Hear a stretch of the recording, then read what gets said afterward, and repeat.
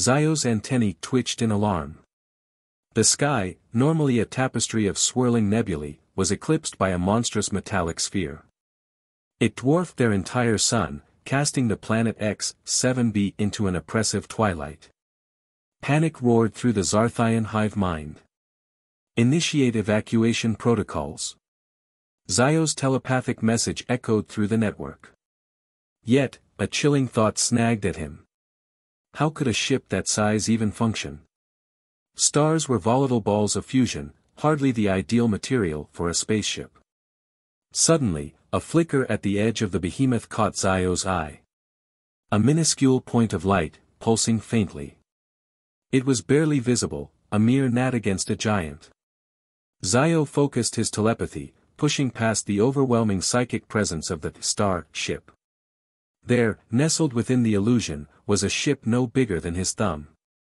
It was sleek, biomechanical, and pulsed with an alien energy signature.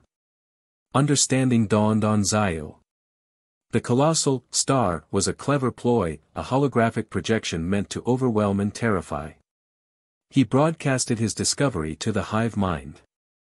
Relief washed over them, tinged with grudging respect for their opponent's tactics. Zio, ever the strategist, saw an opportunity. If the illusion was their first attack, the real ship must be vulnerable.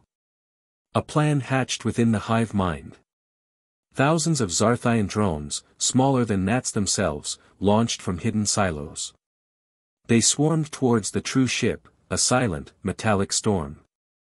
The colossal star flickered, the illusion sputtered as the drones overloaded the projector systems. Moments later, the true ship was exposed, a lone, vulnerable craft. Before it could react, 1,000 Xar'thian stingers discharged, piercing the alien hull. The ship shuddered, then went dark. Silence descended upon X-7b. The once terrifying star had vanished, replaced by a smattering of metallic dust. Zio exhaled, a puff of bioluminescent gas. They had faced a foe that played on fear, and they had won through logic and cunning. As the real sun peeked through the dissipating illusion, casting a warm glow on X-7b, Zio knew this was just the beginning.